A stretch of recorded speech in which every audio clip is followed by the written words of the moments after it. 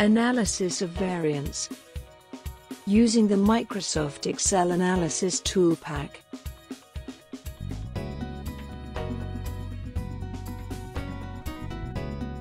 A single factor or one-way ANOVA is a statistical analysis used to test the null hypothesis that the means of several populations are all equal. This guide teaches you how to perform a one-way ANOVA with the use of the Excel Analysis Toolpak.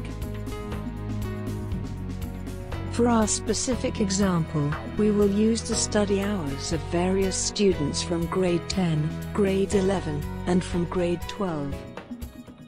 In this case, here is the null hypothesis, stating that the means of study hours are all equal, while the alternate hypothesis says that at least one of the means is different. To conduct the single factor ANOVA, make sure the Analysis Toolpak is activated in your system.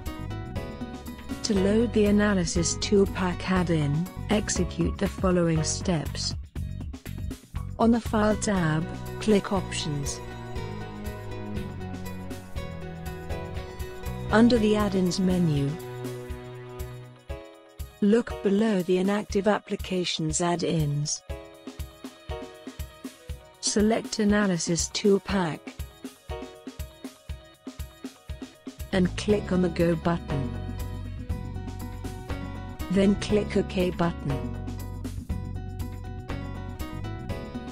When this dialog box appears,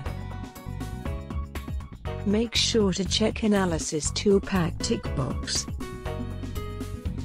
and click on OK.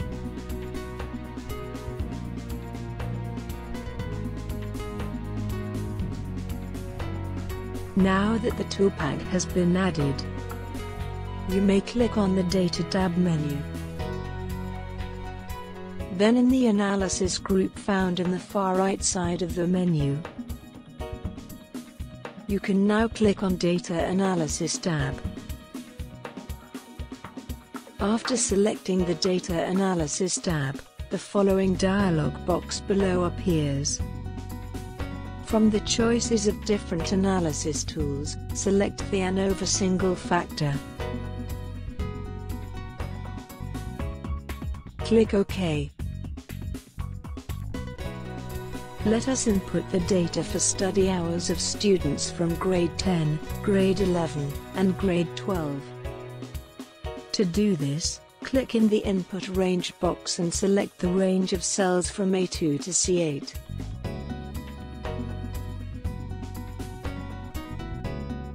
Next, click the Output Range option button, then click in the Output Range box, and select cell E1.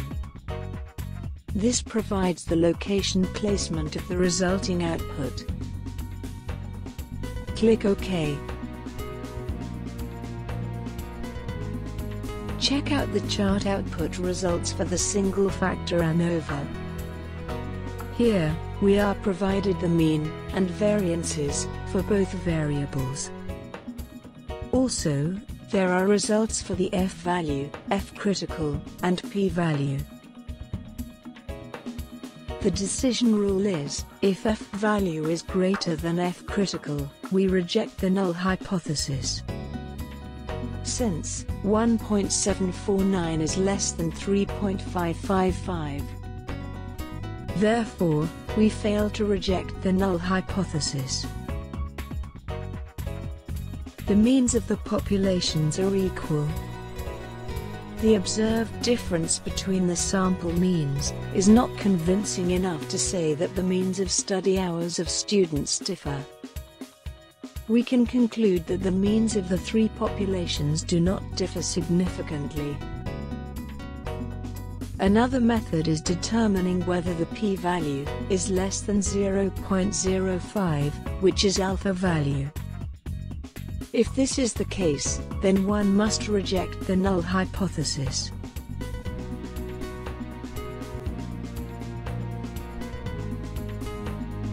This is not the case, since 0.202 is greater than 0.05. Therefore, we fail to reject the null hypothesis. The means of the three populations are equal. We can also say that the difference between the means are not statistically significant. Let's have another example. In this case, we will use the salaries of people with various degrees, 10 in science, 8 in engineering, and 9 in marketing. Again, the null hypothesis here states that all the means of salaries are equal, while the alternate hypothesis says that at least one of the means is different. Now that the Toolpak has been added, you may click on the Data tab menu. Then in the Analysis group found in the far right side of the menu, you can now click on Data Analysis tab. After selecting the Data Analysis tab, the following dialog box below appears. From the choices of different analysis tools, select the ANOVA single factor. Click OK. Let's input the data for salaries of people with various degrees. To do this, click in the Input Range box, and select the range of cells from A2 to C10.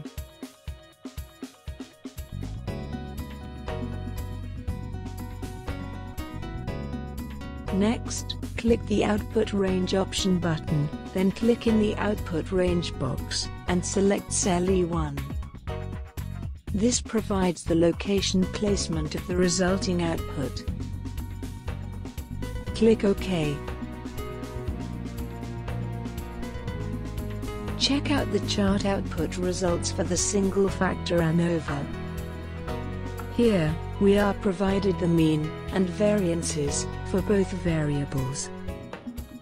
Also, there are results for the F value, F critical, and P value. The decision rule is, if F value is greater than F critical, we reject the null hypothesis. Since 13.600 is greater than 3.467, therefore, we reject the null hypothesis. We can conclude that the means of the three populations are not equal. At least one of the means of the populations differ significantly.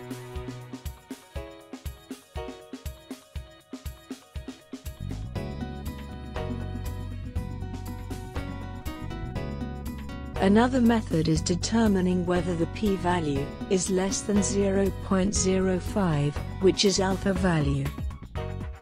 If this is the case, then one must reject the null hypothesis.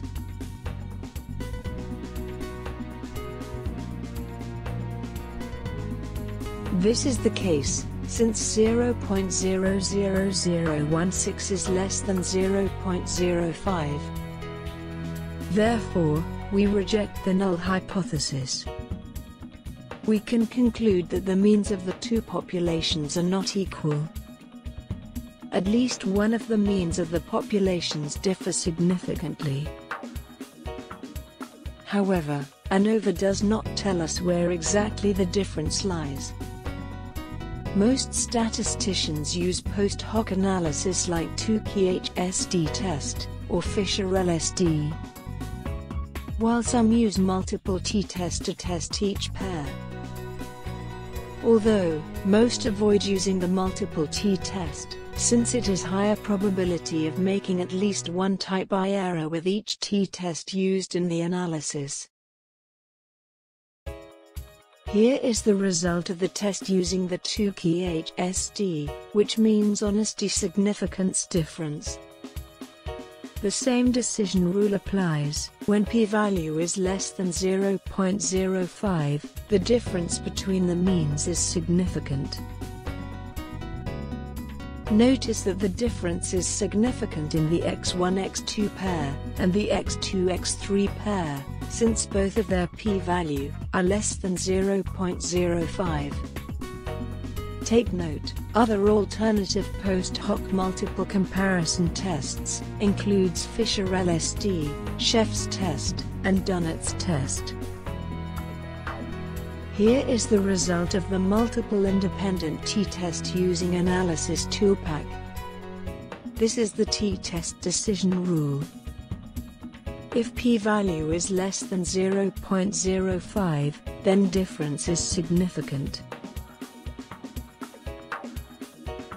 But using multiple t-test analysis on several populations increases the probability of making at least one type 1 error with each t-test used in the analysis. Thus, we need the Bonferroni correction.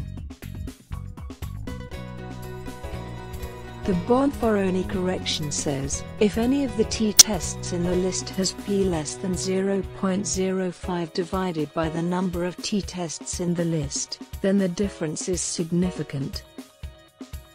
This decision rule applies when p-value is less than 0.05 divided by 3 or 0.0167, the difference is significant.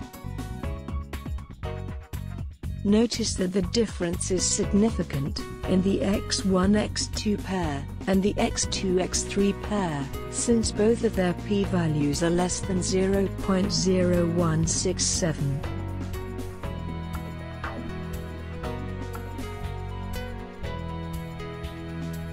Also take note, the Bonferroni correction is best for small number of tests, since having more tests would increase the type 2 error rate using the Bonferroni test method.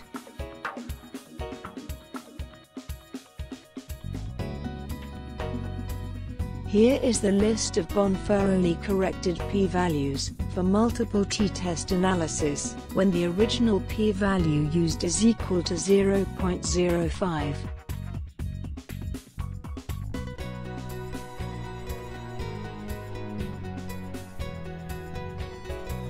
In summary, we discussed how to use the Excel analysis Toolpak to conduct one-way or single-factor ANOVA, Tukey's HSD, or honesty significance difference, and the Bonferroni multiple t-test.